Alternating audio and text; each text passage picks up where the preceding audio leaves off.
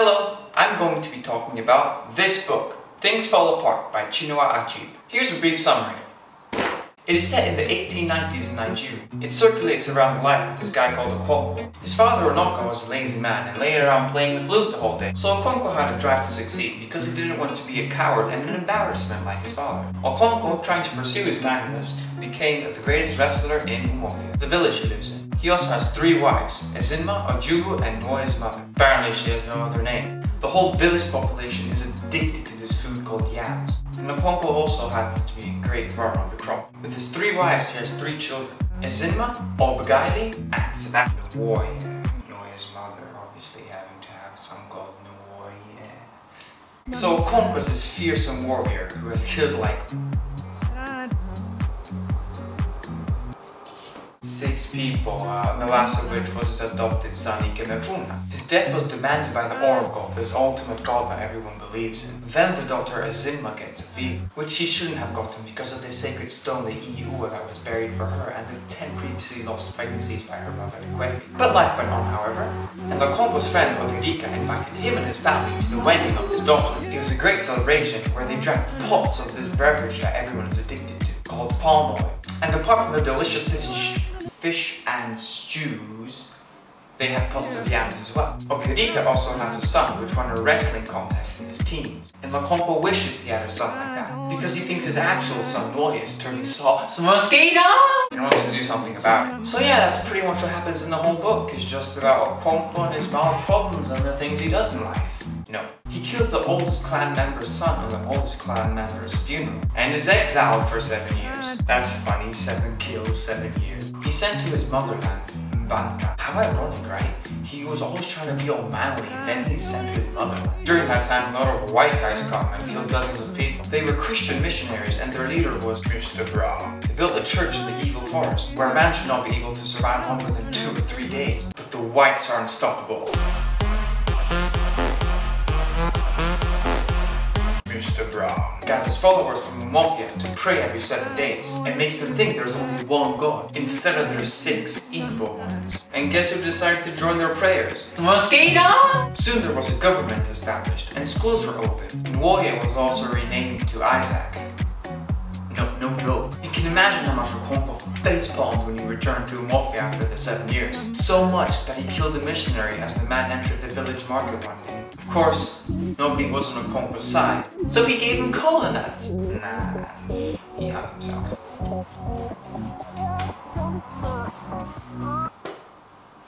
I chose to read this novel, Things Fall Apart, because I didn't know a lot about Nigerian history or culture. Actually nothing. The aim of this video is to tell you about what I have learned. More exactly, what are the similarities between the novel's characters and I, and who are the haves and have-nots in this relationship? What do children in Nigeria have that I don't, and vice versa? So let's start with a comparison of the characters and I. Okonkwo's father, Onoka, was extremely lazy, and during the wet season, he would always put off planting the yam seed. The only thing he was really good at was playing the flute. He even had his own band that children loved to listen to. This was at the beginning of the novel, and it reminded me a bit of myself. Instead of planting yams, I often procrastinate in doing my homework. What I do instead is compose music and make simple songs. Instead of the flute, I play the saxophone and piano. Instruments are a key element of my life. Without music, the world would be a boring place. I don't understand why Okonkwo doesn't play any musical instruments. Sure, the echo drum is mentioned during wrestling contests and weddings, but drums can never give the same beautiful melodies as saxophone and the piano. Oh, sorry, I forgot. Okonkwo's a great wrestler and yeah, really manly. But he always strives to be the best that he can be, which I do too, even though I end up tapping on the keys of my computer. Piano. I always try to get good grades in school and even push myself to a physical extent. PE. Or in 5th grade when I punched this guy in the stomach so he couldn't breathe. But that was a long time ago. I was short-tempered like Okonkwo. Love is the answer. Anyway, Okonkwo's only expectation was for his sons to be tough, and that his wives were in the kitchen, or more like a campfire. Speaking of food, I'm very fond of cooking myself. In the novel, for special occasions, fish soup is prepared and the cola nut is shared. Rhymes. My father grew up by the coast, so every summer we'd go to our summer house there and eat wonderful fish called the same day. As for the cola nuts, not so much. Another similarity, though, is the telling of stories. When Azimla had the fever, or Iba, her mother Ekwefi told her the story about the skinny tortoise that named itself All of You. The tortoise went to a bird colony and was a great orator, so was able to persuade the birds to take him with them as they flew to heaven. When they reached heaven, the gods prepared a meal for all of you, meaning the skinny tortoise ate everything and became really fat. Like a boss. In the book, there are also tons of funny sayings.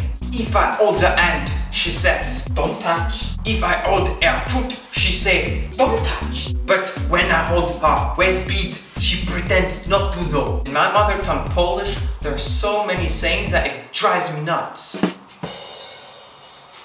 So we can see that there are many similarities between the novel's characters and I, despite the time gap of 120 years and the very different culture. And the similarities and differences are already an example of the haves and have-nots between us. The present, of course, is a result of the past, and Nigeria's past has greatly shaped the way it is today. Switzerland's history has also shaped its present. Here's a brief summary of Nigeria first. It all started with just tribes and the native people, like the Nok people who made terracotta art and built canoes. But then the Portuguese settled there in 1472. And from there it was basically slaves, slaves and more slavery.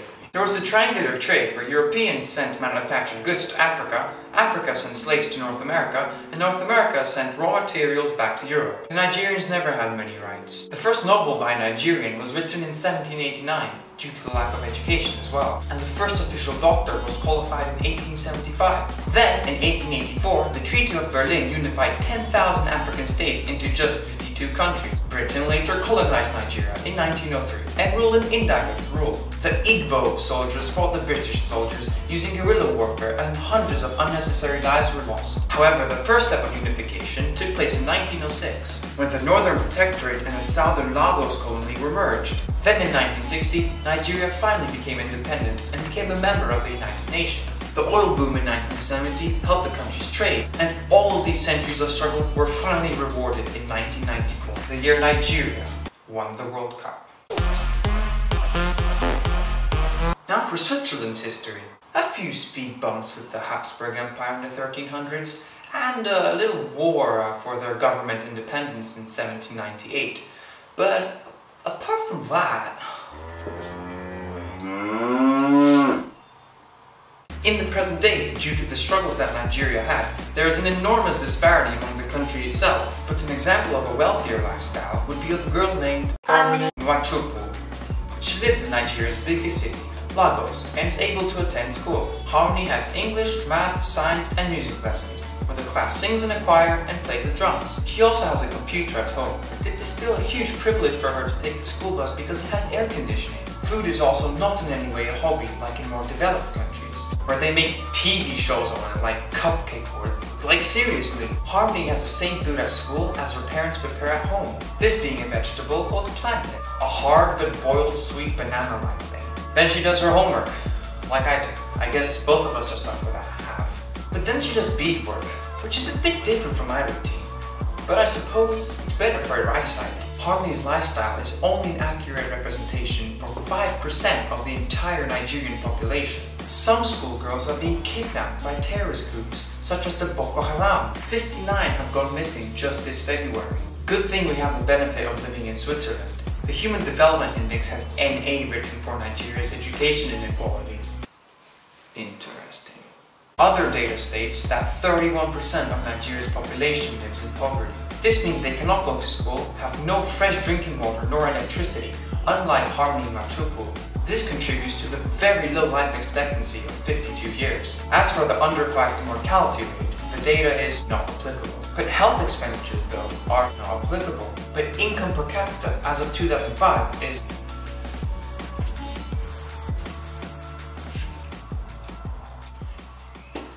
But there is one thing that the vast majority of the population does share, and this is applicable, and this is religion. Religion is something that brings society closer and allows people to find meaning in their actions. It is something that the people in Nigeria have that many of us do not. Whether you are fortunate enough to go to school like Harmony and Nwachukwu, or just a homeless fellow, Muslim prayers always take place in the morning, midday and evening for most of the native population. Religion has been a reason for conflict in the past centuries though, so not having a strict religion may be a positive have after all. Either way, when comparing Nigeria's standard of living to Switzerland, it is clear that we are the more privileged ones in this relationship. Some facts coming your way. Switzerland ranks 11th in the HDI index, while Nigeria is 153rd.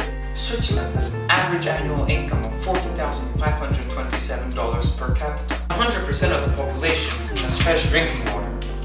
99% can read and write. Life expectancy is 82.39 years. Not to mention the infant mortality rate, which is only 3.73 deaths per 1,000 births. And the GDP is $371.2 billion. No wonder so many people want to immigrate here. Well, it seems as though Swiss people do have more of a haves than Nigeria. It is also safer, and disease is nowhere near as common. However, the culture in Nigeria is something that is going to stick around for a long time, and is something that people can cherish. Culture and tradition is so truly individual in Nigeria that it makes the country a very unique place.